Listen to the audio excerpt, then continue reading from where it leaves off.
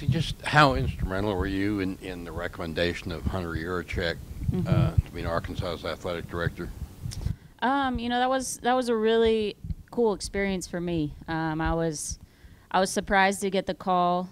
Julie actually called me and asked me to be a part of the committee and to be a voice for the female Razorbacks and to be a voice to make sure that the females were heard from, and that a lot of people focused on football and basketball and baseball, and kind of was that I was just able to be the voice for the females. And we had calls, we were on the committee, and honestly, I found out that Hunter was going to be hired through my husband, because he got a message from Hunter saying he was leaving before I actually heard from our committee. So the chancellor really, at the end, he made the call.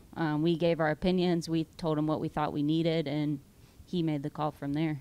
A lot of it, names were thrown out, but a lot of it was more, what type of person do we need?